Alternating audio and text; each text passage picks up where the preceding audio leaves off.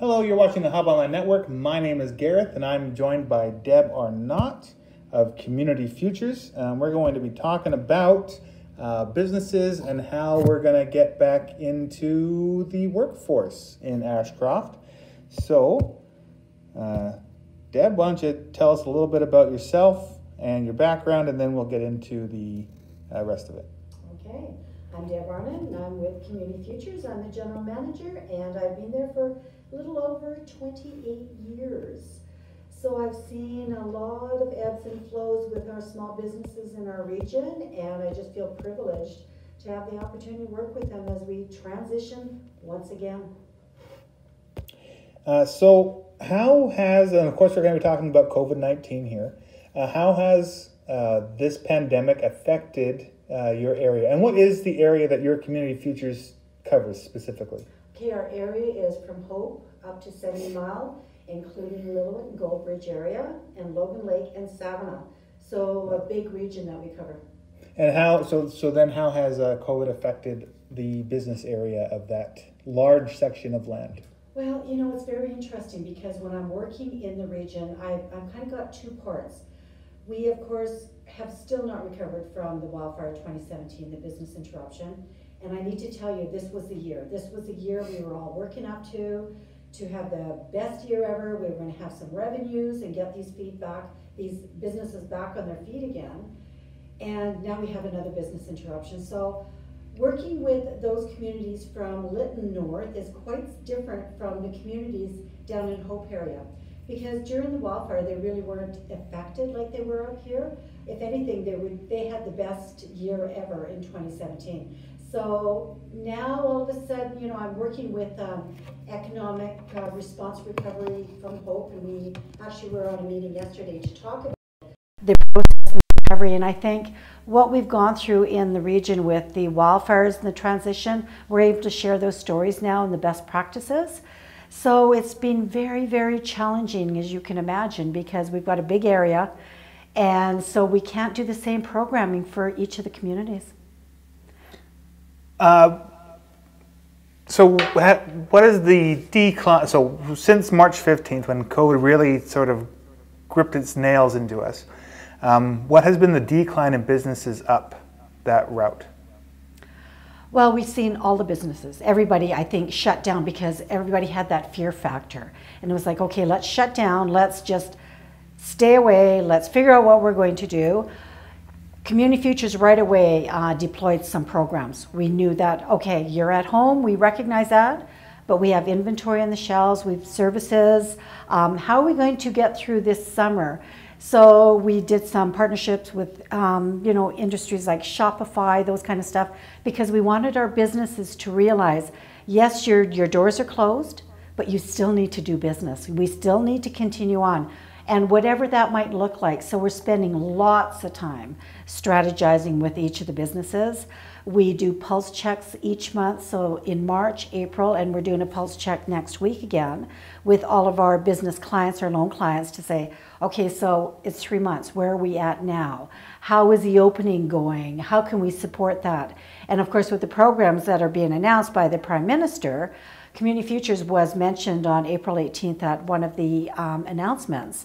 So as of today, this morning, we started getting our documents. Everything's going to start moving forward to provide our sole proprietors with some funding so that they can get going. And I mean, a loan at 0% interest, like this is incredible. And it's giving them till 2022 to pay this monies back. And if they can do that, they get up to 25% forgiven. Like, this is, I think, something that they really needed. As Community Futures, we lobbied really hard saying, look, we need to have loans, but they need to be 0% interest rate.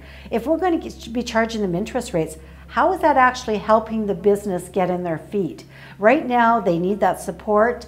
They're not looking for handouts. They're just saying, okay, I need to continue my business, but now I have not had any revenues for months because, as we know, depending on your business, it's over the winter. Well, that's probably the slowest time for our entire region for revenues. So we're looking at probably 8 months that they really haven't seen a lot of revenue. So I think with this new loan program that Community Futures is going to be delivering, and we're expecting to probably roll that out probably at the end of next week. And we're getting ready because we know that I'm getting calls every day. I'm getting emails. I'm even at different meetings. People are asking me saying, so Deb, when is this program getting rolled out? So obviously there is a need out there. And with Community Futures, we're so close to the ground. Like, we're grassroots. We've been doing this a long, long time. We are engaged with our businesses. We're advocates for our businesses. Okay, this is where we need to be. I actually had an opportunity also to sit on a provincial board, and Western Diversification was at the table. And I was asked, okay, so Deb, if you had the top 3 things, what would you like to see as support? And keep in mind, this was, when was it? The end of March, I think I was invited to this. And I said, well, you know, with our experience with the wildfire and the transition, we need ambassadors. But we can't have ambassadors on the ground. We can't have them tapping on the doors that we did with the wildfire. So we need a hotline. We need a hotline where our businesses can not only check the website, and if they want, they can go online and do their applications, but in most cases, people want to talk to a warm body. So they employed that very quickly. So the feds and the province, they sat down and said, okay, so how can we initiate this? They did that partnership, and within a week and a half, they had that up and going, which I'm telling you, just blew me away. The other thing that I had mentioned was the zero interest loans. I said, you know, Community Futures can provide loans, but we have interest rates, and we need to provide those interest rates because we don't receive any funding. So any funding we receive, we need to put back into the portfolio to keep it circulating in our communities. So for the Prime Minister to do that announcement, because as Community Futures all across Canada, there's 268 of us, we were lobbying pretty hard and saying, this is what we need now. And this is a program that can't wait 18 to 22 months, which I need to tell you is the norm. For a program like this, you can count on 18 to 22 months. This is being done in weeks. So these programs that are getting rolled out is just absolutely amazing. I talked to the staff at the federal level, and they're working hard. Like, they are pounding this hard. They've been pulled from other departments to ensure that our small businesses are getting the support now. Because if we wait any longer, I'm finding that some businesses are even telling me that they're looking at downsizing now. Which, you know, I need to tell you, I'm a little grateful. I'd rather that than shut the doors. And I'm saying, okay, so if we're going to downsize, what is that going to look like? Because I don't want these businesses to close. I've had some conversations with some businesses saying, I think I'm ready to sell, Deb. I don't think I can do another round of this. I'm exhausted.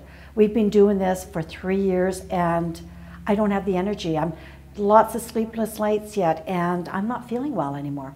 So it's like, okay, so where are we going to go from here? How are we going to get your business prepared to sell? And for those that are looking at purchasing a business.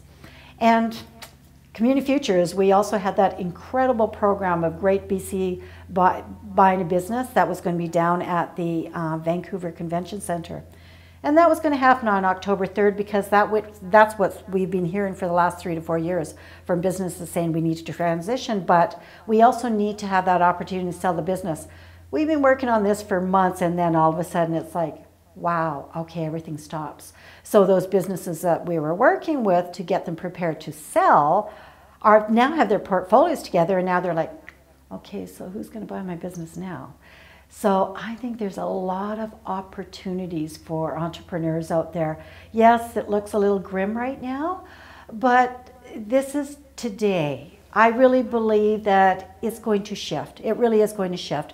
Once everybody has that confidence again of going in the community, buying again, and that's going to take some time.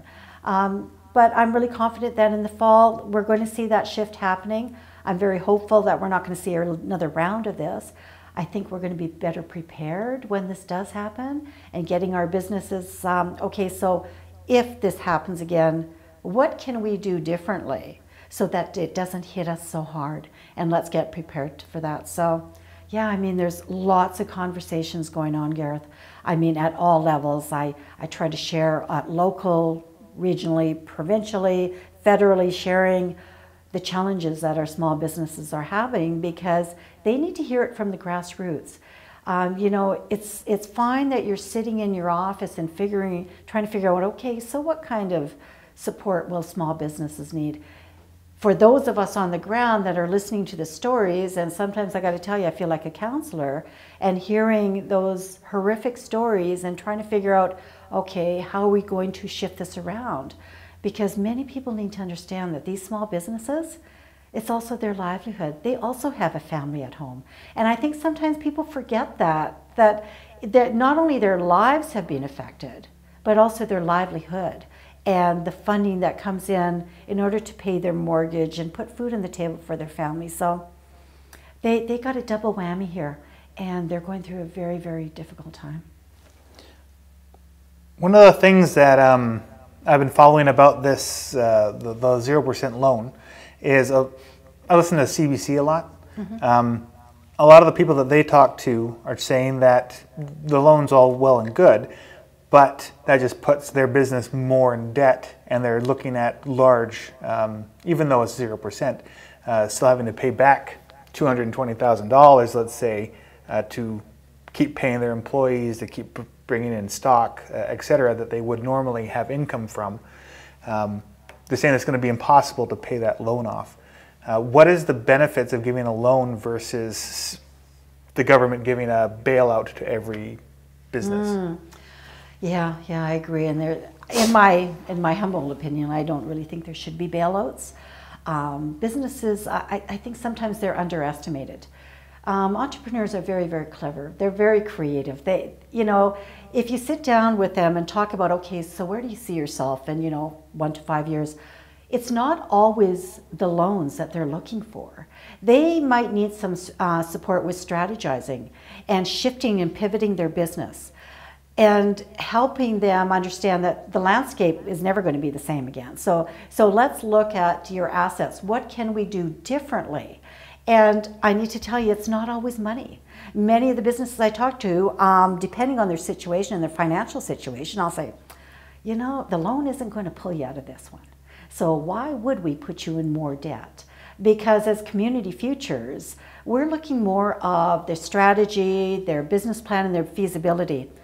I mean, yeah, we look at security, but we're very, very different from financial institutions. We're looking at, okay, so what can we do to ensure that you're going to be successful? And like I said, it's not always money, Gareth. So the federal government has done things like the CERB and other things like that for businesses as well. And when they started a lot of these programs, it starts with one idea, and they said, here's the idea, run with it, to try and get money out the door to people that need it. Yeah. In this instance, and then the CRB, of course, has made a lot of changes to it. So is this business plan that is put in place by the provincial government going to have a lot of changes moving forward as more understanding of what businesses need come forth? Or is it, here's the plan, it's a solid plan, that's it? Well, I need to tell you, I need to give kudos to the federal government, because when they started rolling this out, and they rolled it out very, very quickly. And so you're going to see those different bumps along the road.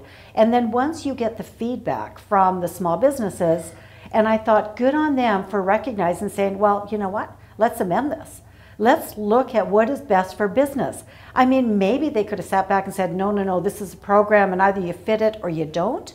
They didn't do that. And they continue to listen to us as we're saying, this is a great program, but this is where we're seeing the gaps. And we're able to provide that information because we're on the ground and we're hearing from the businesses saying, yeah, I went online, but I can't fit into that. It's like, okay, well, let's hear this. We're very fortunate with MLA Taggart in our region because we can feed that information to her, and she can then share it with her peers and the government and saying, this is what I'm hearing from our small businesses. So I'm really impressed with the federal government and how they have shifted some of those programs. They didn't stay steadfast and saying, no, you got to fit in there because there's no way that we can make it work for everybody. They've said, okay, how can we make it work for most businesses? So good for them. So the program that we're rolling out possibly next week, we don't know where that's going to be. We really don't. I mean, we've had a look at some of the guidelines.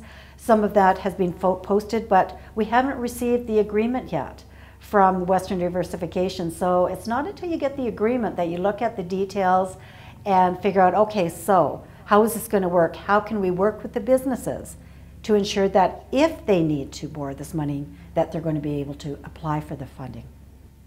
You mentioned being in contact with Jackie Taggart. Have you been in contact with Brad Viss, our Member of Parliament, at all? Yes, I just actually had a call with him the other day. We had a conversation. He actually called me in the afternoon and said, you know, Deb, what's the pulse in the community? What's happening with the businesses? So we had a very good conversation, and I shared some of the fears that I have, some of the things that are going on, and he said, thank you so much. And he said, if it's all right with you, I'd like to invite you to be a witness on one of our committees to share the program and how it's working in our rural communities. And I said, absolutely. I'd be happy to share and participate, because at the end of the day, we need to all be sharing what is working well and where we need to fill the gaps. Otherwise, it's not going to work, and we're all going to continue working in our silos. That hasn't worked for years. We need to sit around with stakeholders and figure out, okay, so what are you working on? Because I want to make sure I'm not overlapping with you, but I also want to share the great programs, what you're doing. And that's why I was really impressed with Small Business BC through that partnership with the feds and the province, because now individuals can phone and get the information for all levels of government instead of having to get on the phone for the province, get on the phone for the feds. And as you know, that has been extremely difficult. I've heard stories where people are sitting there for 3 to 4 hours on hold for multiple days, still not getting through. So my understanding is the lines have opened up a little bit at the different levels of government because there's not that big rush anymore. People are now in the system, so I think it's going to kind of settle down a little bit for people. So, yeah. So let's bring it now to our area of Ashcroft-Cache Creek. Are there any, without naming any businesses or any names or anything like that, is there anyone that you feel is going to take advantage of any of these programs? Yes, absolutely. Awesome. Absolutely. There's no doubt, because people have this assumption that most businesses are in debt. And when I work with small businesses, many of them, that's the last thing they want to be, is in debt. Because I remind them all the time, the money you make, you want to put in your pocket. That's why you're doing this. This is why you're doing what you love. This is why you're working 7 days a week, 12, 14 hours a day. You should be benefiting from that, not paying on loans. So we work with them very closely because, like I said, it's not about a loan that's going to assist them. It's about, okay, maybe they're going to need maybe $20,000, $30,000 in order to pivot their business, so that by 2022, they're going to be able to pay this off because they pivoted their business. They're going to see more revenues. And I need to tell you, they're very creative and looking at different ways of, okay, I think I need to shift this. I think I need to move this inventory out.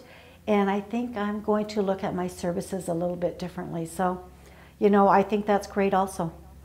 That's a term that I've heard a couple of times in the last couple of days. Can you explain pivoting?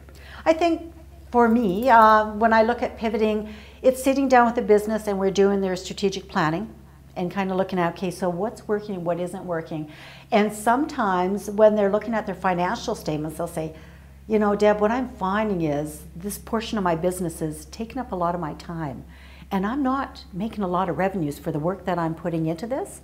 However, when I look at the other portion of my business and the assets I have there, I'm seeing that I'm not putting in much time, but maybe if I put more time into that, I'm going to see more revenues. So it's kind of like, okay, so let's just shift your business a bit. Let's pivot over and kind of let's focus on that area of your business that what I find also is many people start a business and they've got in mind, okay, this is the kind of businesses I'm going to do and this is what I love. And what I'll find is over, 8 to 10 months, we touch base and how is it going? They say, you know what, Deb, I've discovered I'm really not enjoying this part of the business that I thought I would love. I'm not. I'm now looking at this part that I've discovered and I've taught myself, and this is where I want to put my energy. I'm absolutely loving it. And I'm telling you, if a business really is loving what they're doing, they're going to make the money. They'll be fine. because they're so passionate and people feel that passion and they put everything into it, and they do whatever they can to ensure that it's successful. There are some things that are out of their control. Business interruptions out of their control. But I think individuals like that, it's pretty hard to take them down. They find another way of getting on their feet again and saying, okay, what am I going to do now and how am I going to shift this? And what kind of support do I need sitting around the table to feed this off of? And I think that's also really important for businesses, because many are sitting in their businesses all by themselves. And many times they don't have anybody to talk to. So, with Community Futures, they can call, it's all confidential, and we talk through things, because many people already have the idea. They just need to talk it out. And through that probing, we find that the more we probe, at the end of that conversation, they say, you know what, I think I'm going to try this. And we go, yeah, that's a great idea. And off they go. And we say, how can we help you to get there? How many, you said this earlier, but how many Community Future regions are there? There's 34 in BC alone and 268 across Canada. So where does our region fit in amongst the 238? Are we about average? Meaning, since COVID has happened, there's been lots of different things in different provinces, and I'm sure that rural and more city areas are different as well. But how does Ashcroft fit on the scale of we're doing well, or we're doing, we really need the help? As Community Futures? As businesses in the region. Oh, it's interesting. We're all going through this. And that, I think, is the benefit of the Community Futures Network. We're able to move really quickly because we're a very, very close team. We share everything. If we find that someone's done a program or they've developed some kind of template, that's automatically shared with everybody. Okay, everyone, I found this contact, I found this resource, here you go, there's a contact information. We share everything. Because part of it too is we're nonprofits. Our goal is to ensure that our small businesses and enterprising nonprofits get the support they need so that they're successful. That's our mandate, that's our goal, that's why we're in this, that's why when you walk into any of Community Futures offices, we're pretty damn passionate about this stuff. We want to ensure our communities are successful, and that's why you will find as Community Futures managers, many of us have been around for a very long time, because that's the culture, that's what we do. Do you have any highlighted pivoting stories of any local businesses? Look at Deb Toohey at the Ashcroft Bakery. I actually sent her a note. She had, with the bakery shutting down, I was watching, I tend to watch businesses. I follow Facebook. I have all of the business accounts, and I like to watch and see what everybody's thinking. What are they doing? How are they moving forward? Because a lot of times I might be aware of resources that I can private message and say, hey, I see this is what you're doing. Did you know that this program can assist you and it's free? So when Deb started having those sales Thursday mornings, and I sent her a note and I said, oh, this is a great idea, Deb. Well, she's got the contacts. She's got her suppliers. She's been in this a long time. When she did her YouTubes, which I thought was brilliant, because many people were buying her products, and then she thought, maybe I need to do YouTubes to show them how to use my products at home, because everybody's baking at home now. Everybody's doing things that they didn't have the opportunity to do because their lives were just so crazy and everything just stopped. We're kind of taking that breath, right? But when she was doing her one YouTube, because I've been watching her, I've watched all her YouTubes, I watch every week what she's doing, where she's going with this. And she said, well, I don't consider myself a professional baker. I'm thinking, what are you talking about there, girl? You've been doing this for over 22 years. I would call you a professional baker, If you own a bakery, you're clearly a professional. If people are buying your baked goods. I know, right? And I was like, oh my goodness, girl. But we all tend to do that too. And the other one is Pam Sidwell from Revelations. Oh yeah. She reached out very quickly and thought, I've got all this inventory sitting on my shelves. I can't provide the service, but I can provide the inventory, because many of us weren't, I've only left the community twice now. And many of us don't want to leave the community, so it was like, oh, so we'd send her a private message. She would deliver the products to our door. Like, it's fabulous, absolutely fabulous. So those are the two that I've been watching really closely because I've also been using their services. And I'm encouraging other businesses saying, watch what they're doing. Pay attention, because they're not sitting back and trying to figure out, oh, what am I going to do here? How am I going to do this? They're moving quickly. They need to keep their profile. They need to keep their hits on their Facebook so that people know when they're opening. And I mean, also when Pam did that contest, and anybody that was providing for the food bank, and they got their name in for draw for their haircut. Well, she was overwhelmed. It was just so great, right? It was like those people that were phoned, they thought they'd hit the lottery. So good on them. Yeah, they've done a great job. So now moving forward, now that restrictions are easing and that sort of thing, one of the main business sectors that seems that they don't know how they're going to quite reopen is restaurants. Yes. Do you have any insights on that particular industry? Well, I've been thinking a lot about this. Probably for the past week, I've been thinking, okay, how can we shift this for our small businesses that are in restaurants? Because part of it, when we're doing business plans and cash flows, it's on the seating in a business. Now we're cutting it in half. So now businesses are going, and I'm saying, well, we need to do a break even.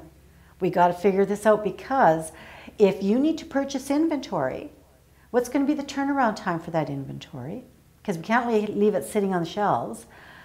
And how many people can you move in and out when you're opened? But also, are they going to have staff? I'm also hearing for some businesses where the people that were employed, they're not ready yet to come back. And it's for a number of reasons. It might be that they're receiving EI. They have children at home. They're homeschooling now. They're afraid. They're not comfortable going out in the public yet. They don't want to be working in that kind of industry because, as you know, you see people coming and going, and they're not knowing who the clients are. So there are a number of factors. I'm talking to some businesses, and they're like, I want to open up, but I don't know what that's going to look like. Am I going to make any money? How big can my menu be? How many choices can I have? Because I can't carry all this inventory. So I'm hoping that people will be patient and understand the challenges that they have. I mean, many have tried to do the takeout, but I think also with people at home, they're cooking more. That's another thing I've noticed. People are cooking and baking more and doing a lot of family things. So it's going to be, I think, a little bit more difficult getting people out into restaurants and feeling comfortable sitting in the restaurant. So like I said, it's working on that cash flow and doing that break even. How much inventory should you buy? Will you have staff? Interesting. Again, on CBC, there's lots of different stories about talking to different restaurant owners and that sort of thing.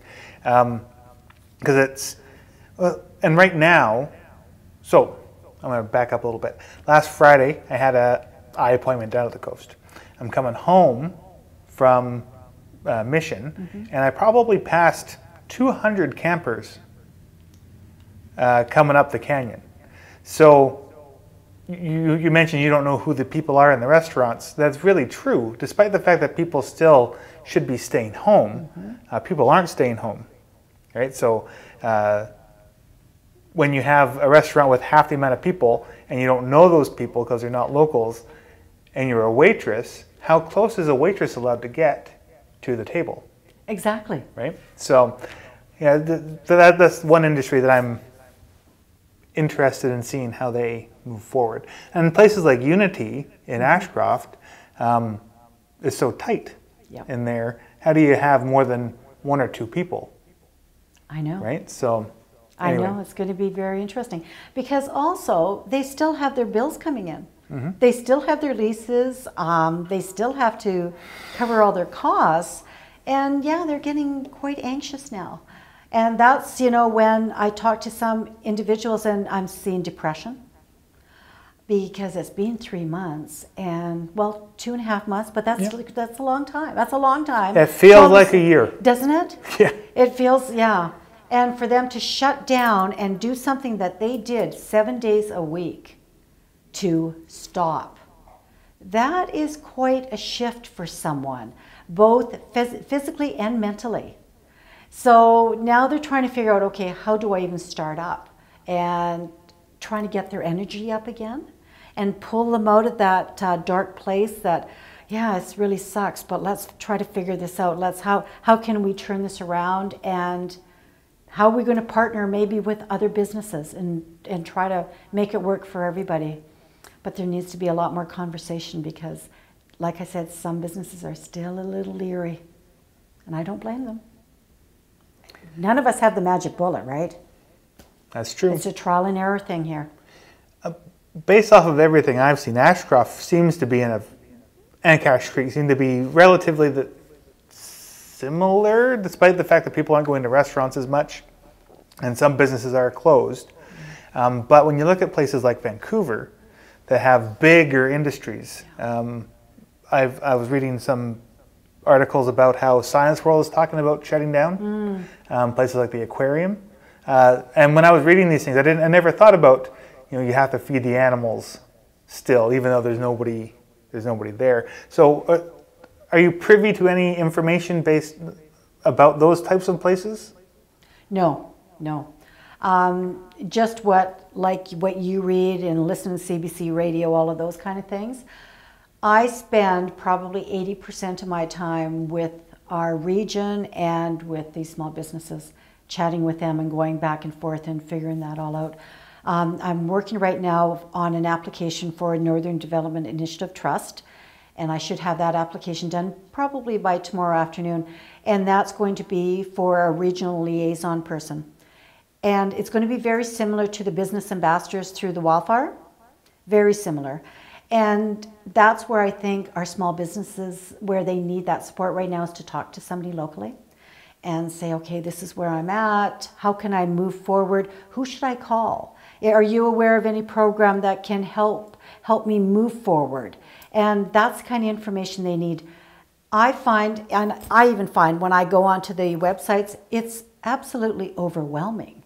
There is so much information, and to navigate all of that, and if your mind isn't clear, it's going to be frustrating. And my fear is they're just going to close their laptop and walk away and go, I can't do this right now. So we need to have an individual that is actually working with them one-on-one and helping them through those processes. Someone that they can call and say, I'm at this stage now. Can you help me get to the next stage? Because I don't even know where to start. So I think that person is going to be very, very busy. I just watched what happened with the wildfire, and we had the 3 ambassadors at that time. So this time we're only going to have the 1 person, but I'd just be grateful for that one extra body in our office to assist those businesses. That being said, your office is currently closed. Well, it's closed. Well, it's not closed. It's closed to the public walking in. Okay. And if people just knock on the door. And also I've had numerous Zoom meetings. Right. Who ever thought, right? I feel like I'm becoming an expert in Zoom. So even clients, working through loans, I've witnessed through Zoom them signing the documents and having those conversations. It's all through Zoom. And I think sometimes they appreciate that because they're sitting at home and at least they're able to talk to somebody and we're able to discuss their business. And so that makes them feel a little bit better, like we're sitting across in the boardroom or something like that. But yeah, lots of Zoom meetings. Yeah. So you've been capable of keeping your staff working throughout this time? Yes. Awesome. That was one of the things that when we looked at, when all this happened, I sat back and went, okay, so what do I need to do to make sure that the staff still have a job? That's very, very important to me. We've got an incredible team there and great staff members. I wouldn't want to lose them. And I wouldn't want them to have any hardships at home. Do you have any other advice for small businesses? Not so much, I guess, advice. I would just say that there is support out there. There really is support out there. We might not have all of the answers, and I've never professed to say that I'm the expert in everything, But we do have a big network. We've got a lot of contacts, and they can call our office and we'll connect them.